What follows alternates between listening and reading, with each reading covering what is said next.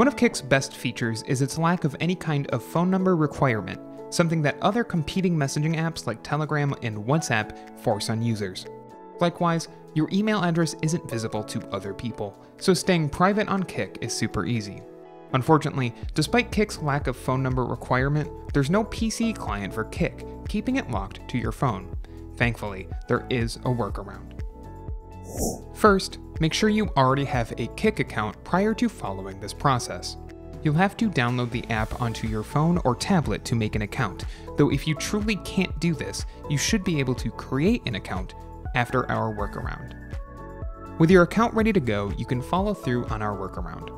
Since there's no Windows 10 client, we'll have to use the Android app on your PC by downloading an Android emulator. We found Andy to be the best and most reliable one among others, giving you full access to loads of Android applications right on your Windows 10 computer. Although, other popular Android emulation clients, including BlueStacks, will work just fine. Download the app from andyroyd.net, then have your Google account ready to go to log into the Play Store. Alternatively, if you'd rather avoid using the Play Store and you're familiar with installing APKs in Android, you can grab the Kik APK from sites like APK Mirror. After you install Kik, either manually or from the Play Store, Kik will appear as it does on your mobile device. Before you log in, log out of Kik on your mobile phone, as you can't be logged into the same account on two different devices at the same time. Now, use your Kik login information to sign into your account.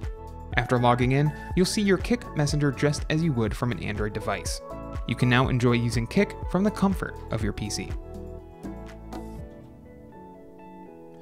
If you liked this guide, make sure you subscribe for all sorts of videos covering Kik and other technology. And do not forget to check out one of these videos we think you might enjoy.